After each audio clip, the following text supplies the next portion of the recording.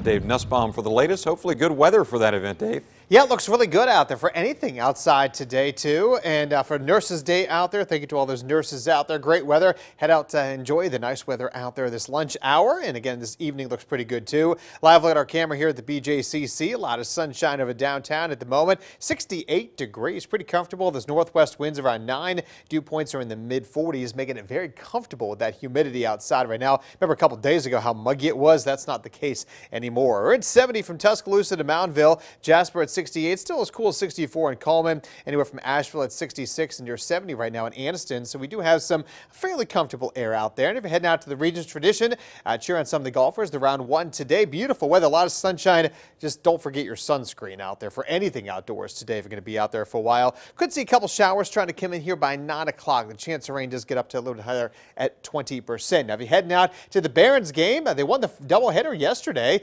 Great job there. Now we have game 3 today. We're looking at some sunshine, 70 at 6 o'clock for the pregame. But first pitch is at 7:05. Again, may see a couple of showers between 8 and 10. So if you're heading out to the game, you want to grab that poncho or jacket. Notice temperatures drop. That's that front that's going to be coming on through as we head throughout the afternoon hours. And looking ahead to the weekend forecast, Saturday and Sunday, 78 Saturday. How about 83 for Mother's Day Sunday? Looking great, warm weather out there. Pretty nice conditions out there for all you moms. Looks like the rain's going to hold off until early part of next week. Right now, though, no rain to speak of here. There is our front, though, to the northwest. This is the one that's going to move through tonight and help to bring us just a small chance of seeing a little bit of rain. Otherwise, we're dry throughout the day. Tomorrow, same thing for Saturday. May see a couple showers early Saturday morning before you wake up. And then looks like the rain holds off again till Monday, where the chance does ramp up to about 60%. So your forecast then looks like this. We'll have temperatures warming into the mid-70s this afternoon. Still looks pretty good till about 6 o'clock. There's that front with a few lines of showers out here. This looks worse than it really is going to be. It's not going to be that intense,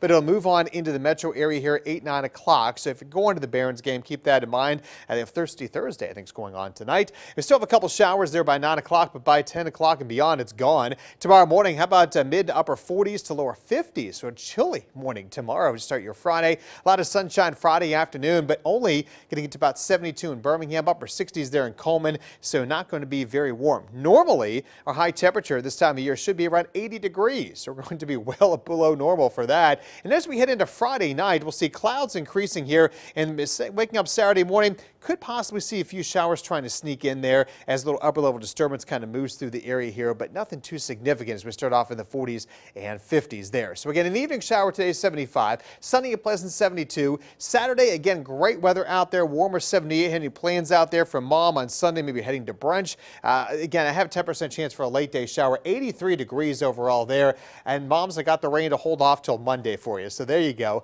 A lot of sunshine on the weekend, but Monday, there comes the rain and thunderstorms, maybe some good downpours. Need to watch out for that. It'll be warm, humid 79.